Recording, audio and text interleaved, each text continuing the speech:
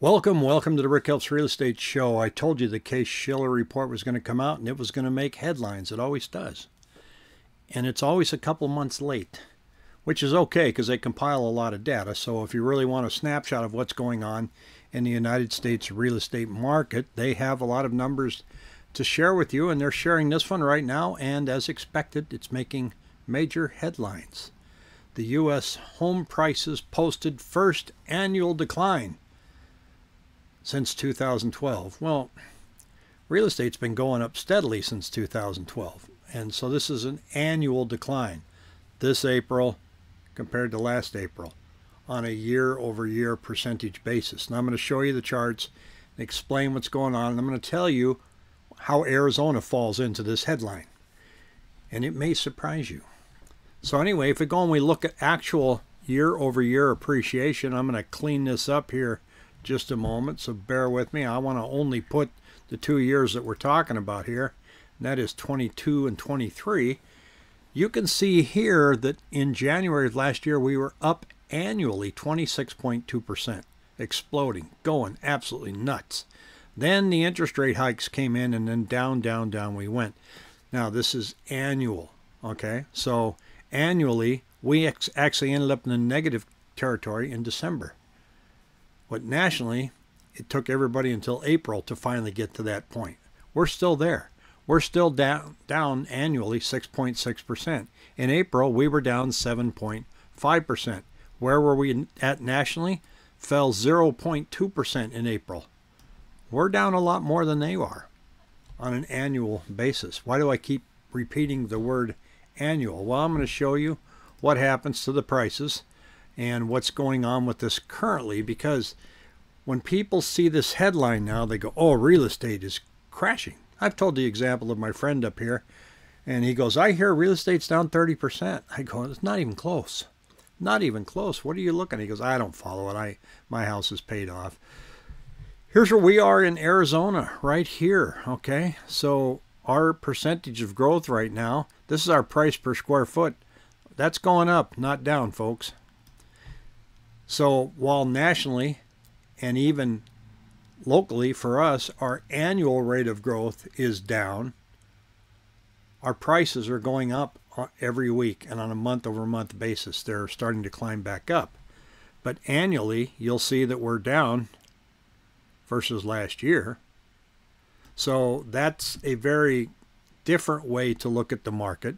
But if you were looking at the market and saying, well, the price is going up or down right now, they're going up. There's no doubt that they are climbing. Now Zillow did a study, and they did a study on affordability, not affordability, availability, on household formation. This line here is how many households are being formed. You know, our kids moved out. They need a place to live. They're renting. They want to buy. They can't afford it, and they really can't afford it because we don't have enough homes available. So they came out and said in their study that Phoenix is short by 87,000 homes. Now that's a lot of homes. Now, like anything, when there's a shortage, prices will go up. Yes, I'm sorry, but it is always about supply and demand. Right now, we're seeing enough supply. Our new listings coming up are being gobbled up at the rate of 94%.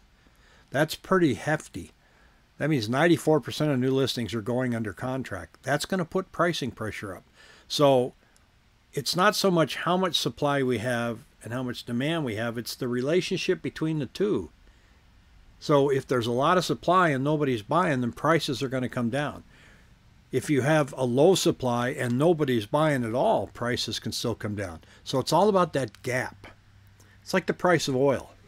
When they stop producing oil, or they cut it back by 1 million barrels a day like they were talking about, prices go up. When there isn't enough wheat, bread, flour goes up. Not enough eggs. Remember that? Avian flu. All the birds were dying. Not enough eggs. Prices went up. It's the same with everything. Not enough homes. Prices going up. Now they beat that with a dead horse. That 87,000 home shortage is probably a bit of a challenge for us in Arizona for one big reason, and that's water. Do we need 87,000 homes? Yep. How are we going to get them? Well, we're probably not going to build our way out of it. And even if we decided we wanted to, it's going to take a long time.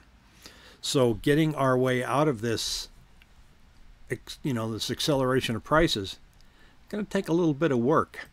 Many of the communities are probably not going to be able to expand at the rate that they want to do because they have to find a different water source outside of just groundwater. So we've got that going on. Now, HSBC came out and said that there's a high likelihood that we're going to be in a recession. But I wanted to comment on one thing that they said here. It said, because you're hearing everybody talk, there's a big recession coming. It's going to kill everything. Well, the silver lining is that we expect high inflation to moderate relatively quickly. This will create an opportunity for policymakers, central bank, to cut rates. Despite the hawkish tone adopted by central bankers and the apparent stickiness of inflation, particularly at the core level, HSBC Asset Management expects the U.S. Federal Reserve to cut interest rates before the end of 2023, with the European Central Bank and the Bank of England following suit the next year. They're going to have to follow after us because their inflation is considerably hotter than us. But where have you heard this before? They might cut. The bond market is just kind of ho-humming this week. We're waiting to see what's going to go on in July. And they're just not budging. There's no good news or bad news that's moving the bond market. So expect interest rates to kind of stay where they're at. And as Pat says, just kind of muddling along. And that's where we're at. There's no news that's moving interest rates. We're at 6.9 today. Are they going to raise in July like they said they might? They said that there's a likelihood that we're going to have 2 more rate hikes. The bond market is kind of considering that they might, but they're waiting. So the bond market is not going down like you think they would if the central bank were to come out and say, well, we're actually going to pause for a little while here. You would see rates coming down. But because they said they're going to raise it a couple more times, rates are staying right this one level. Now, if inflation numbers come in really good, does that mean they're going to cut in July? Well, I'm no bond market expert, so I don't know if that's going to happen or not. But the possibility for them to cut before the end of the year has been laid out by the asset manager of HSBC out in England. So that's going to be just one more thing to watch in this real estate market.